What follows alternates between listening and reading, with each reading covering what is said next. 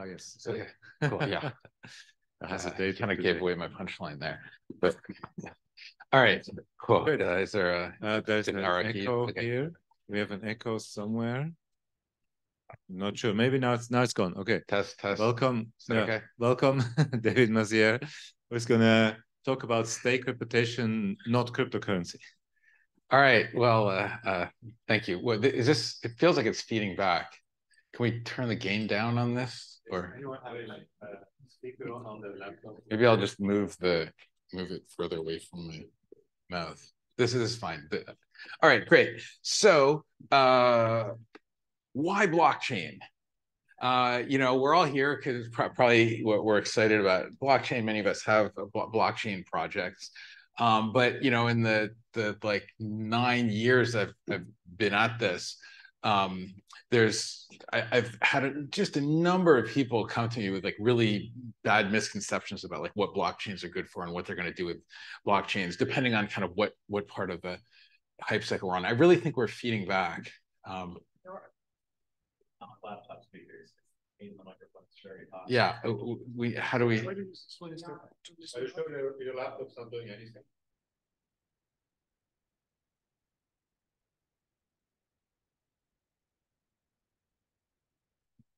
Okay, how's this? How's this? This is better. Yeah, we just needed lower gain. Okay, good.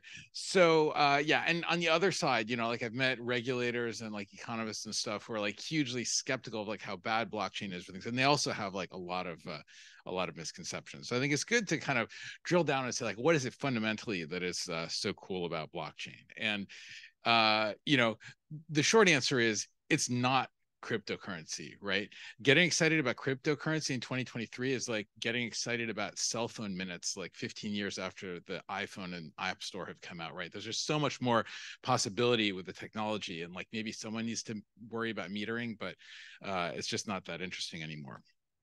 All right, so I think there's two really big deals about blockchain, and it's worth keeping these in mind as you make all design decisions for the kinds of systems that you want to build on blockchains. The first is that it's financial infrastructure with open self-serve access. And when you're already in an industry, it's very easy to underestimate the value of something being completely self-serve, right? Imagine, in the 1990s, trying to explain eBay to someone who works at like, Christie's or Sotheby's or something, right? And they might say like, oh, we have a great auction system. We run like dozens of auctions a day, and it's like super easy, right? And they just don't get the value of just like anybody being able to list anything on eBay, right? Or go to a bookstore owner in the 90s and try to explain to them how like people can publish stuff, on websites, and they can just kind of self-publish, and they'd be like, well, my bookstore has a great relationship with dozens of independent book publishers and whatever, right? And they don't get the idea that like maybe you want to publish something in smaller units than books or magazines, or that you want to be able to update it after you publish it, right? There's a lack of imagination about what you can do when you already have access to the industry and the ability to do things.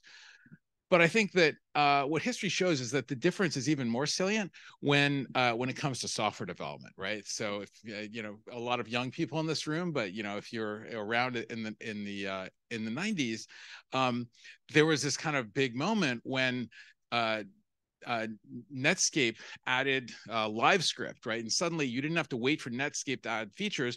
Website developers could actually program the browser, right? And this was like a huge thing. And now, of course, it's second nature. Like, who can imagine a web browser without JavaScript, right? Again, look at the innovation we've had since the App Store and Play Store compared to like waiting for Nokia to add something to their feature phone. And also just kind of what you can do with really easy APIs like PayPal and Stripe compared to, becoming like a Visa merchant acquirer. So what happens when you have blockchain plus smart contracts? Well, suddenly you can program your money, right?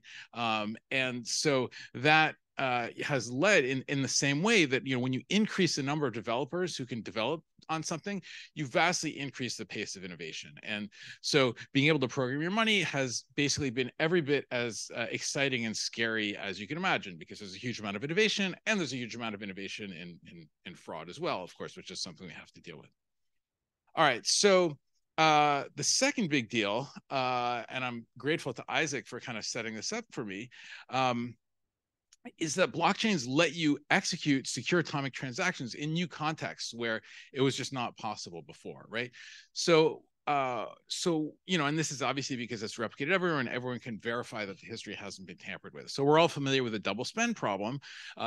Seemed impossible in 2007, but suddenly, with Bitcoin, it became possible to not only to use digital signatures to authenticate that like you're transferring ownership of something, but to put the history of that transfer in a blockchain so that everyone can agree that you've transferred ownership and you can no longer double spend a coin that you've already given to someone, right?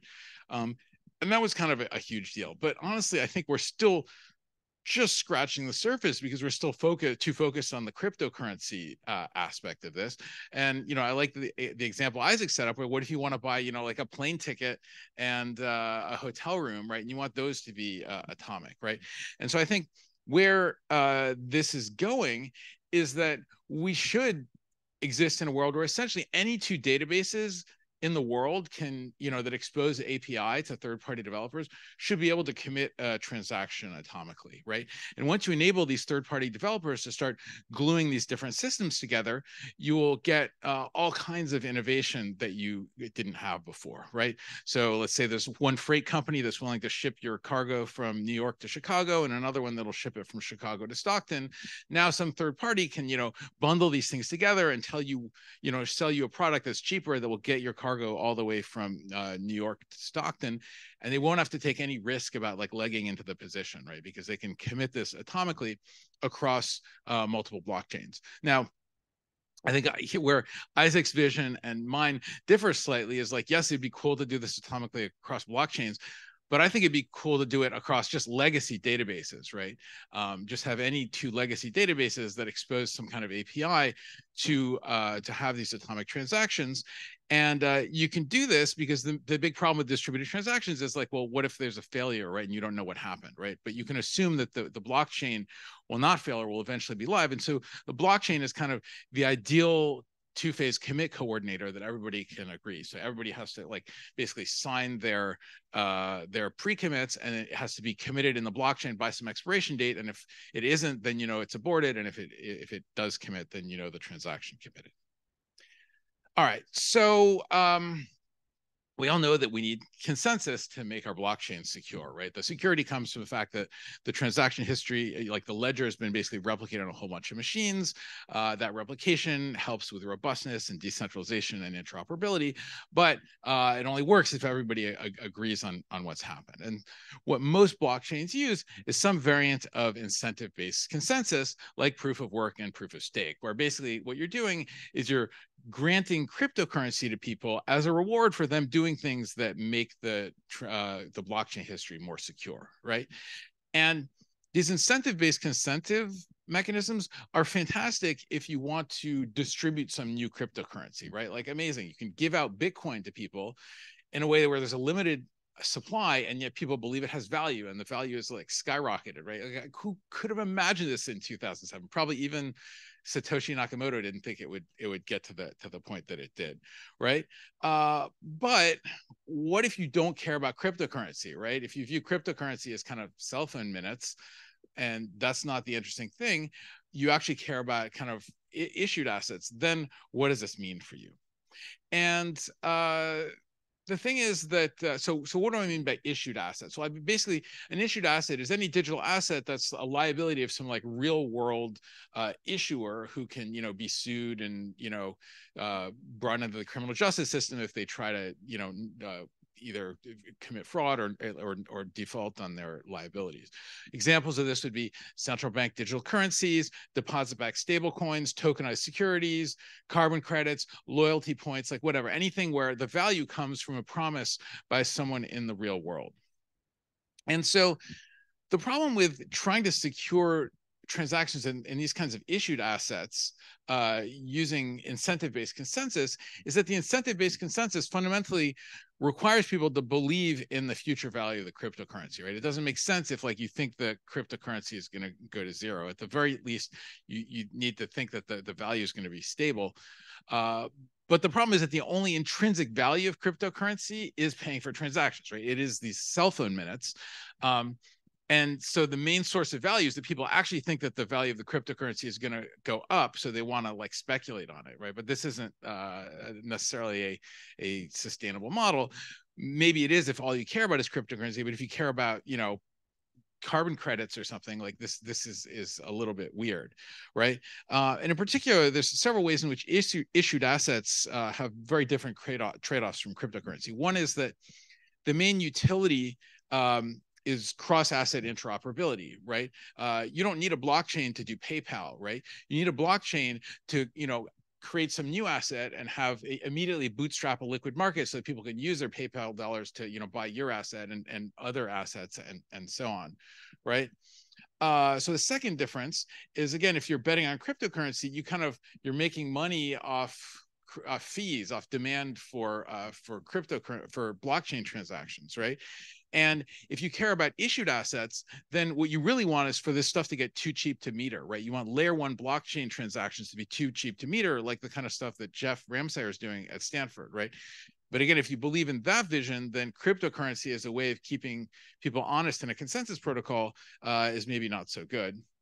And then the final point is that you cannot, in real world assets, you can't subject the issuers to the whims of anonymous miners and stakers, right? You can't, you know, deposit your money at Wells Fargo and then Wells Fargo say, oh, sorry, we lost your money and we're good, but like, you know, 2/3 plus one of our competitors were acting strangely, so your deposit got reversed or whatever. Like, that's not an acceptable outcome, right? Like, if you take someone's money, you are on the hook for whatever digital asset you issued them.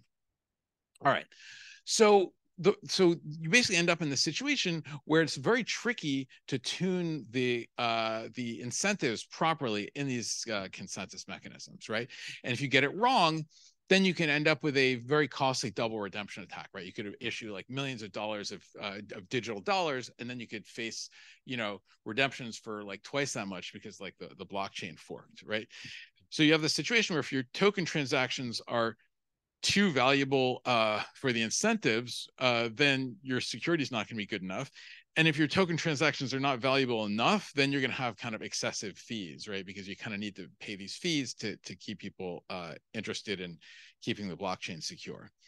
And in a way, one way to view this is that part of the problem is that you're basically giving up on a lot of investments that we've made in society in things to kind of try to make the economy work well. So these are things like, you know, reputation, like ownership rights, like the ability to enforce, you know, pen and paper contracts in court, bank regulation stability, right? All that goes out the window when your financial infrastructure is run by a bunch of anonymous people and you don't know who they are, and the only thing keeping it secure are these incentives. So to make this a bit more concrete, let's look at some numbers. There's this great website, crypto51.app, that shows you how much it costs to attack a proof of work blockchain. And you can see it would cost like, you know, like $1.3 or $5 million an hour to attack Bitcoin, right? So that sounds like a lot, but maybe if you're going to issue like billions of dollars of stable coin on this thing and like have, you know, billions of dollars of volume a day, this actually isn't enough to keep things secure, right? And then as soon as you drop off from Bitcoin, everything else is just like tiny, right? Like tens of thousands of dollars of incentives keeping these blockchains secure. So this should be very scary if you're thinking about issuing a real world asset onto one of these proof of work blockchains. Okay, but maybe proof of work is passé. We're all about proof of stake in 2023. So let's look at some, you know, a selection of popular proof of stake blockchains. And here I had to pull data from multiple sources. And unfortunately, realtps.net is down to the first column, the average TPS. Those numbers might be slightly out of date, but this is for kind of order of magnitude to see. And what you can see from this, the first thing that should jump out of this chart is that, you know, on Ethereum, they're collecting like almost $1 billion of transaction fees a year for not that many transactions per second, right? So you're talking about, you know, on average, people are going to pay several dollars per transaction. You know, it goes up and down. Sometimes it's much more. And so that means that kind of like layer one transactions on Ethereum are just way too expensive for many, many applications that you could think of. So if you look at the other extreme, Algorand is a blockchain, really high quality blockchain, like very nice proof of work, proof of stake algorithm, right? And it also has like, sort of high quality tooling. People like to develop for it. And low fees right now. But unfortunately, Algorand has about $211 million staked on it. And you can start seriously messing with a proof of stake blockchain when you have like more than a third of the stake. So like around, if you had $100 million of algo, you could start seriously messing with transactions on there. And of course, you could potentially lever up and get $100 million of algo by like, putting maybe 10% down and like borrowing the rest. So for basically $10 million, you can start to mess with people. And so that should make you really scared about issuing, say, like $1 billion stable coin on top of Algorand, right? And there's other things that make this worse, like liquid staking might give you a way to like get other people to kind of lend their stake to you, and things like shorting and derivatives would allow you to maybe like profit if you tank the value of Algorand because you're attacking the system and so on. So all that should be kind of scary. So there's something else that's kind of troubling here, which is look at the difference between the fees that are being collected on a yearly basis and the incentives that are being paid out to validators, right? So that's anywhere from like 2x for Ethereum to 100x or more for some of these chains. That gap basically represents the fact that cryptocurrency speculators are subsidizing the network, right? Many times over compared to the fees that are being collected. So again, that's not going to be sustainable in the long run, right? So of course, if you look at Stellar, my blockchain, things look different, right? Because you're not staking anything other than your reputation. We don't pay out any incentives to the validators. And, not coincidentally, it has the lowest fees of pretty much any public blockchain out there, often by many orders of magnitude. So what is it that Stellar does? How does Stellar achieve security without having to pay out these incentives, which ultimately become a drag on transactions in real world assets? Well, what we use is something that we call proof of agreement, right? Because everything has to be proof of something these days. We used to call it a federated Byzantine agreement, but that was kind of a mouthful. So the basic idea is to make agreement actually the basis of your consensus protocol. In particular, the desire for organizations to want to agree with one another pairwise, right? So the basic abstraction that we introduce is this notion of a quorum slice, right? Every validator in the system picks a set of other validators called a quorum slice that knows that it wants to make sure it agrees with. And then a quorum has to satisfy everybody's quorum slices. So in this example, nodes V2, V3, and V4 are a quorum slice and a quorum because it's kind of a quorum slice for each member.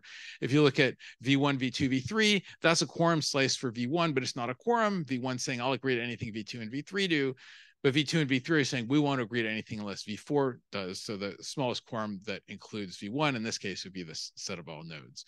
And, I'm not going to go into too much detail, but we had an SOSP paper on this in 2019. So that's probably the best reference for how this works. So all these consensus protocols have some kind of assumption, right? In proof of work, you're assuming the good guys have, somewhere between 51 and 67% of the hashing power. For proof of stake, you're assuming, generally, at least 2/3 plus 1 of the stake is going to act honestly. What is it that we're assuming in this new proof of agreement model? And in particular, obviously, if you have two organizations and one of them says, hey, I always want to be, I never want to disagree with you, then they will never disagree. But suppose you have, two organizations in different parts of the world that don't have a direct relationship, maybe a bank in California and one in Mumbai, will they agree with one another?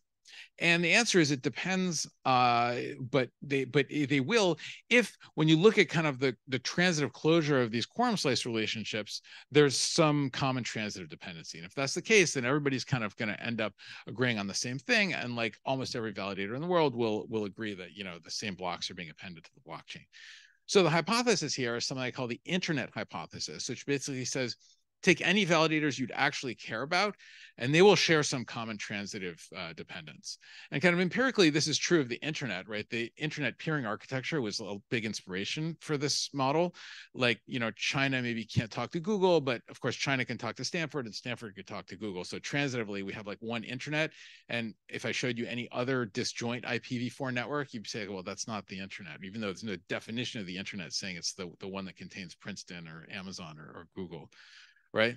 And so if two people don't disagree in this model, like maybe you don't care, right? Maybe North Korea goes and forks off their own version of the blockchain history and you don't care. Nobody cares because they're isolated. No one does business with them. All right, so how do we build a consensus protocol that actually works in this model? And this is what, my consensus protocol, SCP, does this, which has been securing the Stellar blockchain since 2015.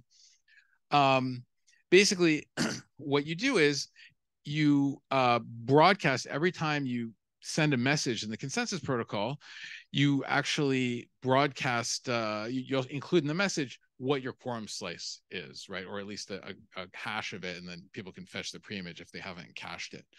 And so all the validators are digitally signing all their messages in the protocol and specifying their quorum slice at the same time. Now, as I described it, it's a little too brittle, right? Because some, servers go down for maintenance. So you're actually allowed to choose multiple quorum slices, and you're satisfied if kind of any of your quorum slices agrees with you. So your quorum slices might be, a majority of the nodes at every one of like 3 organizations you want to agree with. And that way, like those organizations can individually bring down servers for maintenance without affecting the liveness of the system. So basically you proceed in this model when you have a quorum, and you learn what a quorum is dynamically when you see what other people's quorum slices are in the messages that they broadcast. And there's some other nice benefits here, like there's very low computational cost. All you need to do is, sign a few messages and do some set comparison things. There's low energy consumption, there's low latency, and there's no fancy crypto here. All we need are basically digital signatures and hash functions to make this work. Okay, so you don't actually need a validator, or you need to run a validator if you're going to build products or issue tokens on the Stellar network. But you should at least specify which validators you yourself are going to use when, say, redeeming tokens that you've issued. And the reason to do that is that then that protects you against double spend attacks, right? If you tell everyone, hey, this token's worth $1 because like you can send it back to me and I'll give you $1.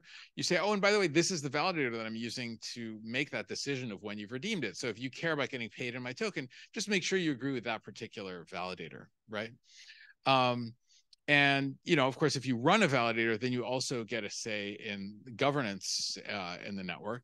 And here's the thing, if you're actually building a product on this Stellar blockchain, then you probably want a full node anyway, because you want to have a local copy of the ledger. And so turning on validation, it doesn't cost anything, right? Because there's no like proof of work or anything. You're just, signing a few messages. So there's really no incremental cost. And of course, another nice thing is you can do this at any time, right? You could do something on Stellar, and then, later on decide, whoa, this is actually very important to my business model. And then, if you're doing this on a proof of stake blockchain, you say, oh, now we need to like accumulate a bunch of stake in order to like have some say in the network, or otherwise like, hey, all these other validators are like eating into my profits because like they're getting these staking rewards. And that's not going to happen here, right? There's no staking rewards. And if your project's important and you stand up a validator, then everyone's going to want to agree with you because they're going to care about your product. So, so this is a nice model to basically be trading on your reputation instead of your crypto holdings. So kind of to summarize, incentive-based consensus is very good for, cryptocurrency and maybe pure DeFi type applications, right? So if you want to create a new cryptocurrency and distribute it such that there's a limited supply, but like people, believe it has value because it's given out in some fair way, then things like proof of work have been, extremely successful in that way. And if what you want to do then is, play poker with anonymous people on the network and win cryptocurrency, then, this is like fantastic. This would be what I call it, like a pure DeFi type applications. And the thing about pure DeFi applications is that forks are okay, right? You know, if you have Bitcoin and it splits into Bitcoin and Bitcoin Cash and Bitcoin Satoshi Vision and whatever, that's okay, because when you duplicated, you know, a pure cryptocurrency by forking a blockchain, then if you had one of the asset before, you now have one of each of the branches afterwards. So kind of no one's in a position to complain. Same for ETH forking off into ETH Classic and ETH POW. But it's a big problem when it comes to issued assets, right? Because if you issue a digital dollar, which is like a real world liability, if you duplicate the blockchain, you can't duplicate the underlying dollars that are backing those digital assets, right? So what that means is that the incentives are kind of going to place a ceiling on like how valuable your product can be if your product is trading in real world liabilities on top of a blockchain. So what's the solution? Well, what you should do obviously is stake reputation rather than cryptocurrency by using the Stellar consensus protocol. And then kind of your reputation is going to naturally grow with the importance of your project, right? So it just everything scales exactly in sync. You're also leveraging all these investments we've made in society and like the court systems and whatever. So like if you know, people are going to trust your product because they know that they can sue you in court if you're not if you're doing something sketchy.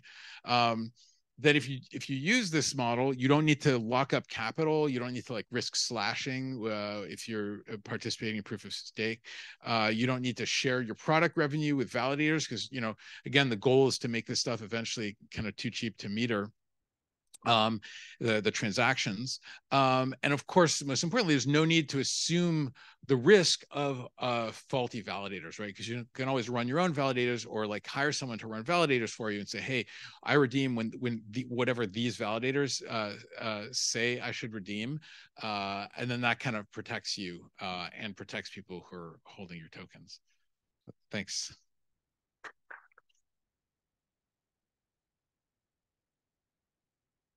Works, it does. Other questions, comments, feedback? To wake the audience. Nice talk, thanks. You motivated your talk with connecting random databases on the internet to Stellar in that case, and now I'm wondering how that would look like with the validators. Has a validator like a unique write access to some subset of the state? Yeah, so all you really need, and Stellar even supports this already, you don't even need smart contracts. You just need a way to require that multiple parties sign a transaction, right? And so then the transaction could represent a pre-commit in two different databases, and each database doesn't even know what the other database is. They just know that like somebody else needs to sign the transaction for it to be valid, and then the blockchain enforces that, right? So we might like put like a memo in a transaction, say, that says, okay, this memo is going to have a collision resistant hash of like a hash that is a transaction on my database and a hash that's a transition on your database, and now we're going to say that this transaction has to be signed by both of our public keys or both of our signature keys, and it also has to be submitted to the blockchain within like 20 seconds from now, right? So now if if I then see that thing is the blockchain, I don't know who you are, but I know that like I committed to this thing, and whoever constructed the transaction is happy that you also pre-committed to it. So I just committed it in my database. On the other hand, if I see a block that has a later timestamp than the expiration date on the thing on the pre-commit that I signed, but it's not but the thing hasn't been committed, then I know that it's safe to abort. Okay, thanks. Basically, it's a two-phase commit coordinator using the blockchain's time stamp as a two-phase commit coordinator. Yes. I give the microphone to Isaac here. So I guess along those lines, if I'm going to do that, presumably the thing I really care about in the next round of consensus is if I'm doing a two-phase commit with Giuliano's database, is that my database agrees with Giuliano's database. So I might change my quorum slices to be basically just Giuliano. Well, actually, you might or might not know who Giuliano is, right?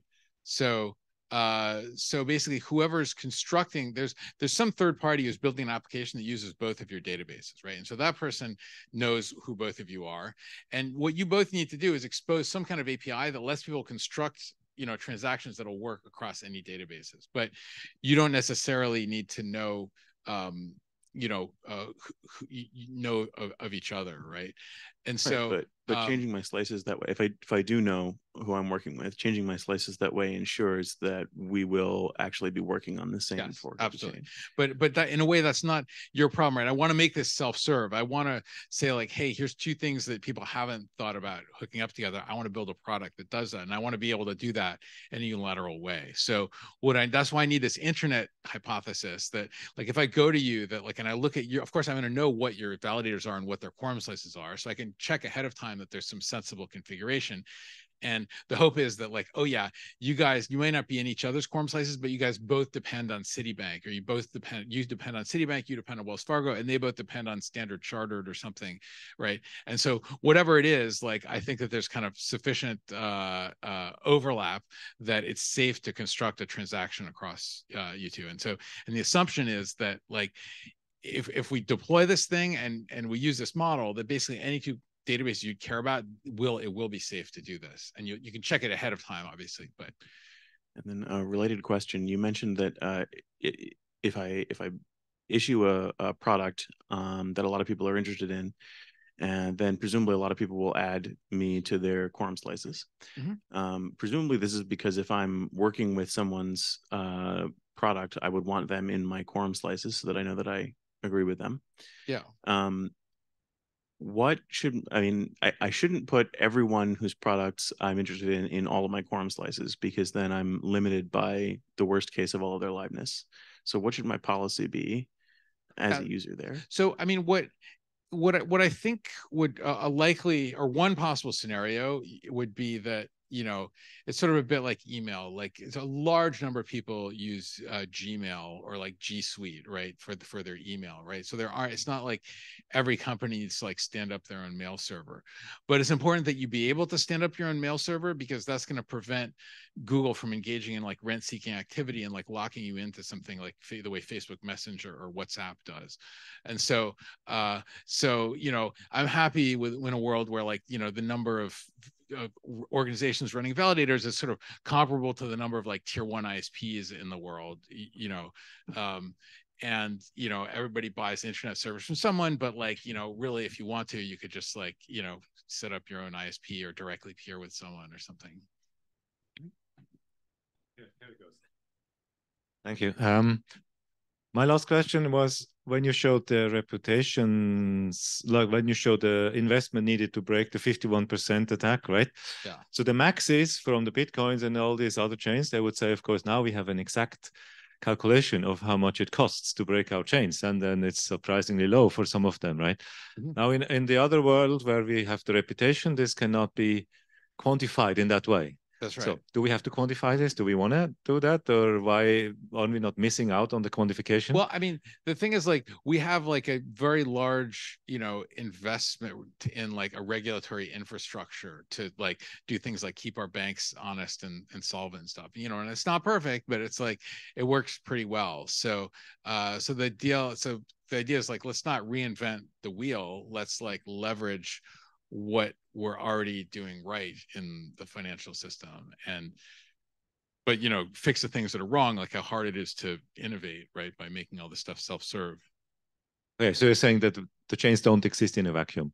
They should also exactly, or like, and the organization, like, because the miners and validators and stakers are anonymous, it's kind of like you throw all the existing stuff out, right? But when they're known organizations, then they're okay, you can like sue them or whatever, like they can put out some legal document, or they can buy insurance or like whatever. Yeah, thank you.